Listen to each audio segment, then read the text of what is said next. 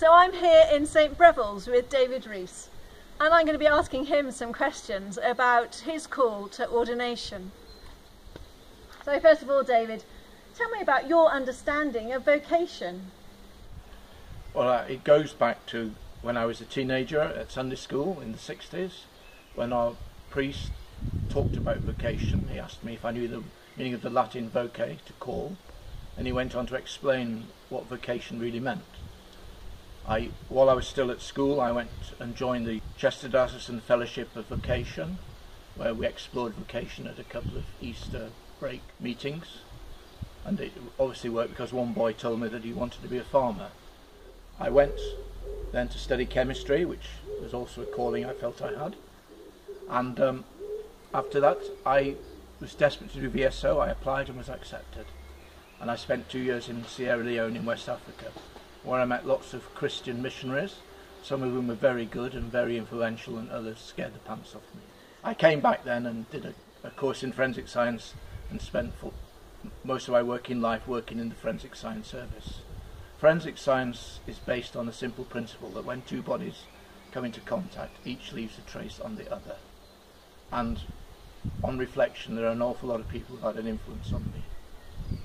And what about ministry? How did you first hear God's call to ministry? Well, as a teenager, I'd trained to be a server, and that was a transferable skill. And wherever I lived, I'd always been involved in the church, both as a server whenever invited to, and also in the wider life of the church. And here in St Breville's, where I've lived for most of my life, 40 years, during that time I became a member of the local ministry team. I went on a course to lead worship, and I also became a pastoral assistant. But there was something not quite right. I still felt for most of my life I'd been like Jonah. I'd been hearing God and going in the opposite direction. And I really ought to be like Isaiah when the Lord says, "Who can I send?" And the answer is, "Send me." And I thought the penny finally dropped, and that being ordained would be that final step. So what steps did you take in following that call? Well, initially I went to CGH to do a course on the Christian faith, and there I was mixing with people who were potentially going to be ordinands. And while I was in my first year there, David sent me a form, or the diocese were inviting applications to be ordained local ministers. I completed that, went through the interviews, wrote the essays, and was accepted and recommended for ordination. I was ordained deacon last summer. So what is your understanding of ordination? Well, I always think of Peter's first letter, where he talks about the Church of God being a royal priesthood, in the sense that we're all called to priesthood, and I see the role of the ordained priest as just being a small part of that. And we're to take part in God's mission. It's not our mission, it's God's mission. And the 5 marks of mission which I studied and learnt at CGH were to preach the gospel, to invite people to join the faith, to nurture those who've joined the faith, to fight injustice, and to care for God's creation. And I see that the priest as being part of that wider mission. Rather like St Paul talks about the church being the body with Christ as a head, then we've all got our part to play. So having accepted God's call to ordination, what impact has that had on your life? Well, it's the impact and the culmination of all my life. As I've evolved as a Christian, then I'm just drawing it all together, really. I'm becoming more prayerful. I'm looking more at people as I ought to look at them. They're people of God. And also to study the scripture more so I can be an informed and confident Christian as I try and proclaim the gospel. So let's go on inside now and ask David another question about his first year of ordination. David, you've now been ordained for a year. How has that been for you? It's like the window in the background which shows Jesus learning to be a carpenter. I have learned to be an ordained person. It's been a stranger because at the very start I was able to take part in our services, to take part in and conduct baptisms, even take a funeral. And then came lockdown. So I've had to learn new skills, how to communicate via Zoom and all the other fantastic things that we can do. But it's also learning to be the 5 things that the ordinal requires of us, that we are priests, shepherds, stewards, sentinels, messengers, and servants, which is the one I probably find the most difficult. So David, you mentioned the 5 marks of mission. Which of those do you feel most passionate about? Well, they're all important. I'm very passionate about fighting injustice and caring for God's creation, both of which are asking us to be stewards of God's people and of his world. And as a chemist, I often talk about catalysts.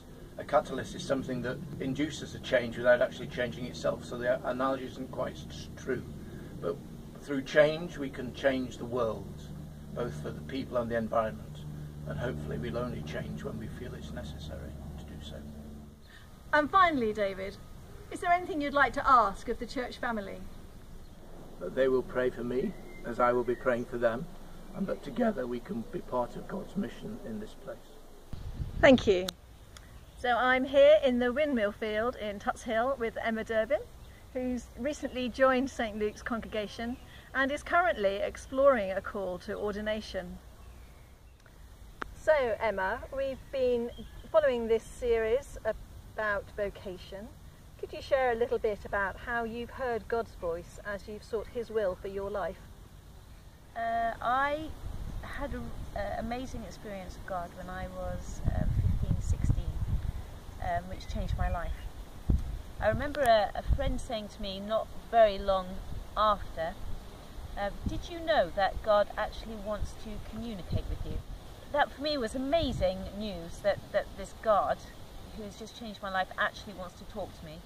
Also, I had such a childlike faith. I kind of thought, right, let's put this to the test, and just asked him things and asked for signs, and lo and behold, yeah, he did. It wasn't long after that I really felt that God was calling me. I was so amazed, and I just felt I needed or wanted to share God with other people. So I went off with a missionary organisation called OM, and I kind of really was with them for 5 to 6 years. That was, yeah, quite an amazing part of my life. At the stage, I'm a mum of 4, and I've been a mum for the last 20 years, and I'm still asking that question of God, what next? And what steps have you taken to explore that sense of what next? I work in 2 Church of England primary schools, and I work with children who are struggling for one reason and another. Something I've realised is that as much as I can offer these things, the greatest healer for them in their lives is Jesus. It's made me think and consider what I'm doing and where I want to be, and I've watched vicars come in, spend time with the children, and that's made me think and consider what I'm doing. I was challenged to go and speak to my vicar, who suggested that I then go to the cathedral and do a course which was all about exploring ordination. I felt really nervous about going, but at the end of the meeting, the guy who was leading the course said, you know, the beginning part of the process is just about exploring. That for me was a kind of the greatest relief, because for me it is all about exploring. At the moment I have no idea. And now, Emma, you've started this journey of exploration. What impact has it had on your life?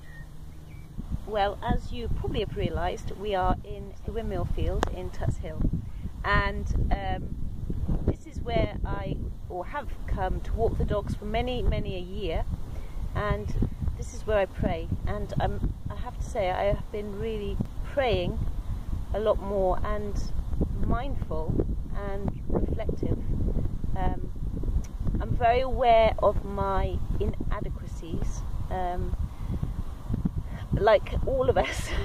You know, I really struggle with, I'm just a bit insecure, and I've struggled with the whole thought of possible rejection. If it's a no, then I'm not good enough. I guess a bit like Peter.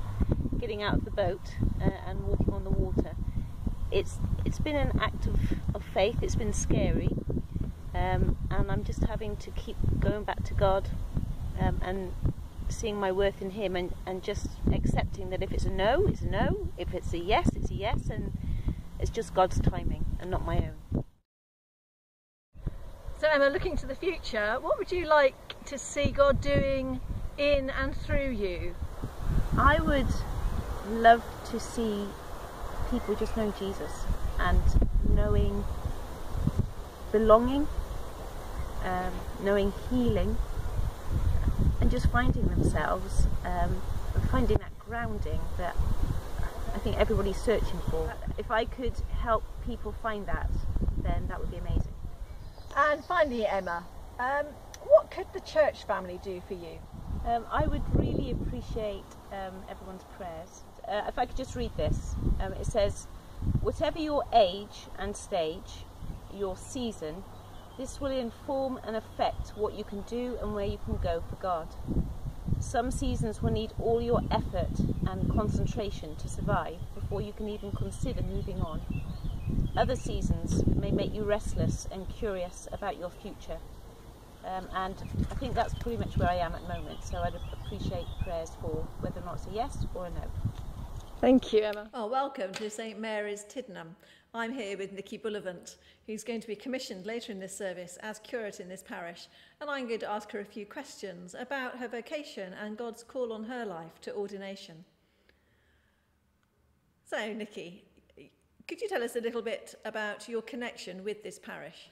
I've got a very, very long connection with the parish. I've lived here most of my life. I was born here. I moved away for a couple of years and then came back. My heart has always been here. I was baptised in this font. My father was baptised in this font. And my grandparents were married in this church. Thank you. And you were due to be ordained today. Can you explain what's happened? Well, yes, because of coronavirus and social distancing, obviously the ordinations can't take place as planned in Gloucester Cathedral. But I'm going to be commissioned today anyway as a curate in this parish. And that is really, really exciting. And I've got the added bonus that I can look forward to my ordination, possibly in Gloucester Cathedral at the end of September. Thank you. Could you tell us now a bit about your journey of faith and God's call to ordination? Well, I became a Christian when I was 16 years old, and I went off then after I finished school to Bible college, and I had a real passion to follow in my grandmother's footsteps and become a nurse, so I went and did my nurse training. Unfortunately, during that time, I had a bit of a wobble in my faith, and there were some wilderness years, but then I came back and fully immersed myself in church life, and there was this niggle that there was something more that wouldn't go away, that God was calling me to do something. And family and friends were saying, "We can see you in a dog collar, Nicki." But I just let it percolate and I put it on the back burner because I just didn't want to look at it really in any depth at that time. That's really interesting. So at what point did you realise you couldn't really ignore these feelings any longer? Well, Janice, that would have been about 4 years ago when God seemed to be shouting even louder and shouting from even more directions. I had colleagues at work who said that they had no faith at all, but they felt that they could see me in a dog collar. And the final push came when Vicar David, who knew nothing about my arguments with God, said, "Nicki, why don't you explore ordained ministry?" And at that I felt, well, actually I have to give it a go. Thank you. So could you explain more fully God's call on your life to be ordained?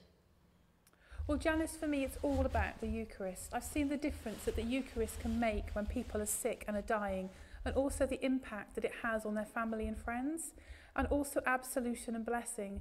So in order for me to fulfil all that I feel God is calling me to do, I need to be ordained. Thank you, Nicki. Having heard and accepted the call, therefore, what impact did that have on you? Well, initially, Janice, there was that sense of relaxation and relief. Oh my goodness me, yeah, this is what I was meant to be doing, and it's a whole kind of joyful experience. But there's also that issue of giving stuff over to God and trusting in Him. So it's a dual thing, really. There's joy, there's excitement, there's the way, hey, but there's also actually, I have to trust.